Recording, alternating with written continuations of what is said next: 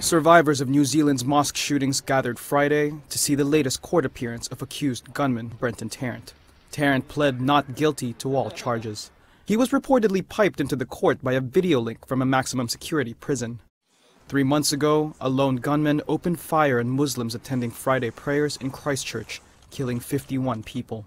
On that day, Abdul Aziz confronted the gunman. Aziz hurled a credit card machine at the shooter and chased him with an unloaded shotgun.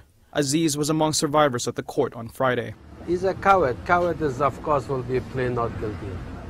And he was coward, he ran. He thinks he still was laughing there, and he thinks he was so tough, but he was coward. When he faced me, he ran like a dog. Tarrant is a suspected white supremacist and is accused of 92 charges related to the massacre. That includes 1 count of terrorism. Oh, make me really upset for everyone, not myself. Whole room, who is victim? Everyone is really upset when you see this face, smiling face.